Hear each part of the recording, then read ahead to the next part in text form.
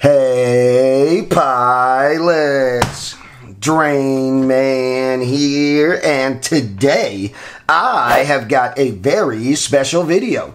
In today's video, we're going to be checking out this all new, brand new, hot off the press 65 amp Fettec 4-in-1 8S ESC.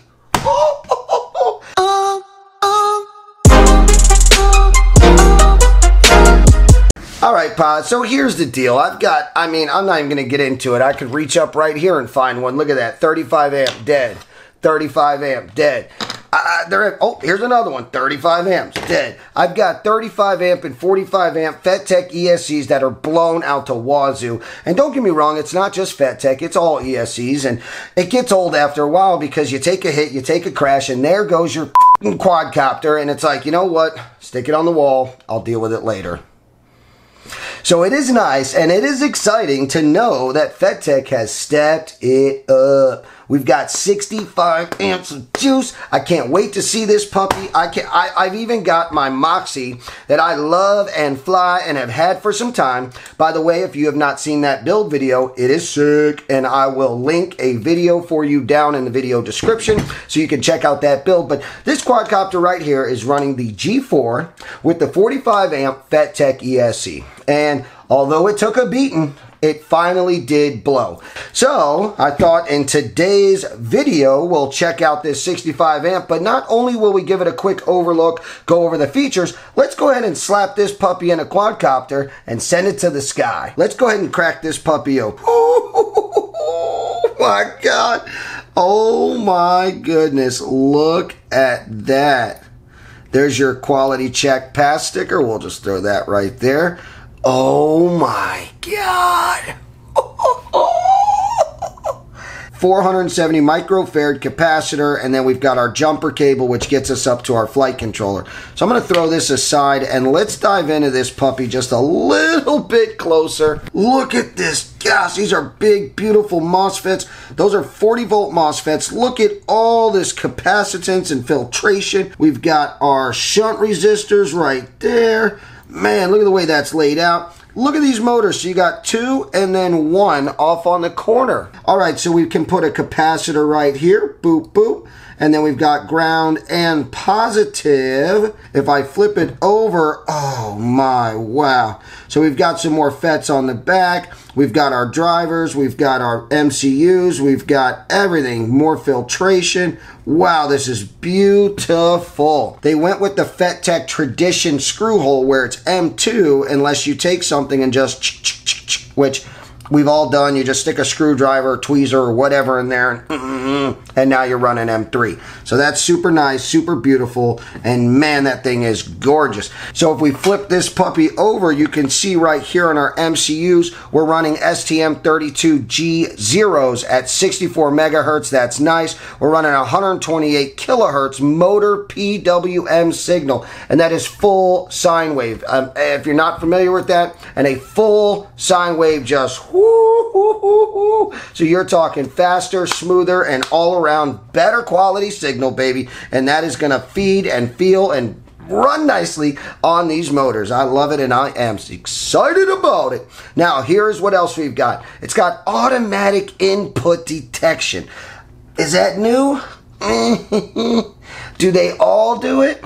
No. You've got KISS flight controller pass-through, which we already know. This runs KISS. You've also got Betaflight 4.1 pass-through. What does that mean? That means that you can connect this ESC to your Betaflight controller and access it and change settings and things like that as long as your flight controller is 4.1 or newer. The only thing on Betaflight that I strongly recommend to get yourself some telemetry is jump over to that TLM pad. That's your telemetry pad. Wire that to a TX on your flight controller. Jump into your ports tab. Head over to ESC sensors. Drop down and name that UART. So if it's UART 2, 2, boom. Turn that on. That way you're running and getting the telemetry that you need. So really quick, before we take this Fettec 65 amp and drop it into our Moxy, I want to take a second or two and just jump into our Scopy Scope.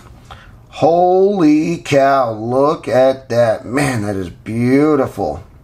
All right, so there's our MOSFETs. We've got some filtration over here. They've thrown one off on the edge over here like we talked about. See how they did that? And then we've got like a little diamond pad. So your motor is going to be split up 1, 2, and 3. There's what we talked about. You can break this off. It just falls off very easy if you want to go ahead and change to an M3 screw. They say you shouldn't file. I sometimes do, but they say you shouldn't file because that's how you can cause some damages. But go ahead and take a look. So there you go. So now it's M3. It's really, really that simple. So let's wrap this up. So we've got our connector. This is your one and only plug jumper. That's going to get you from your ESC to your flight controller. If you're running a Fettec board, it's plug and play. Plug in your ESC, plug in your flight controller, you're done. I recommend one wire, and you can do that if you have plugged in with their plug. Okay, now if I flip it over, you're going to see on this side is where we have, and they have laid out for us, manual solder pads. So that means if something was to go wrong with that connector, we can actually solder up our ground, telemetry wire, motor 1, 2, 3, and 4. So that is super, super awesome. Look at all of this. Man, that filtration is nice. And on, you know, and on a 65 amp, this is needed. This is, and even though that's on there, you still are required to connect this capacitor. Do not connect that capacitor, and do not try to substitute it for a 35 volts or something like that. I would recommend to stay up high, stay 50 volts, get yourself some capacitance on here. That makes a big difference. If you've ever seen how I run my other boards, now, granted, it may be semi-opinion based, but you see how I do it. I put one on every corner. So there you go. Look, there's your LEDs that let you know 1, 2, 3, and 4. Those are the ones that just let you know that it's communicating. You'll see them flash blue, I think is their usual color for that. So that's going to do it for the scope for our 65 amp Fettec ESC. All right, so jumping out of the scope, because that's pretty much all we wanted to see, was just take a little quick peeky deek around. So let's go ahead and open this puppy up. Boom!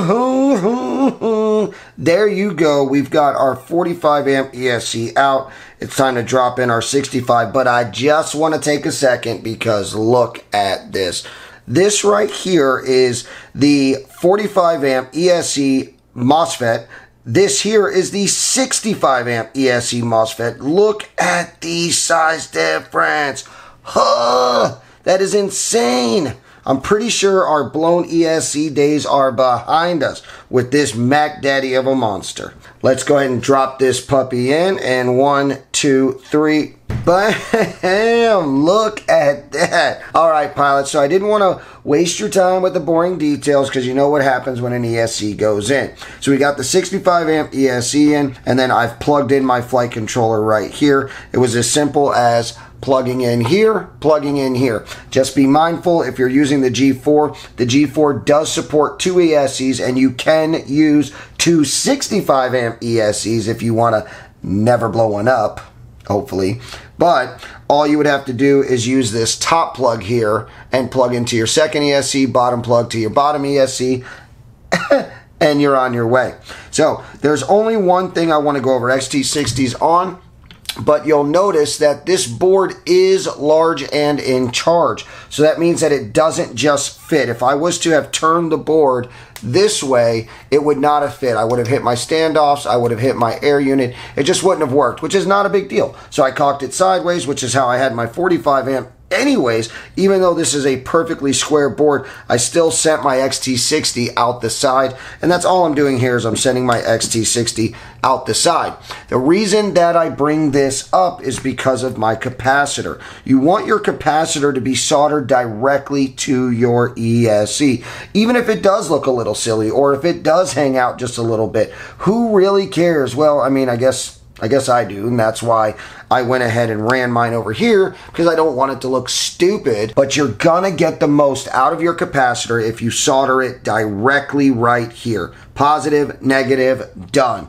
Which I didn't have that luxury because I'm already protruding this much. Imagine if I had that big old capacitor just hanging out right here. It would just be too much. What I did is I ran my capacitor over here, and it's gonna be held on by my top plate.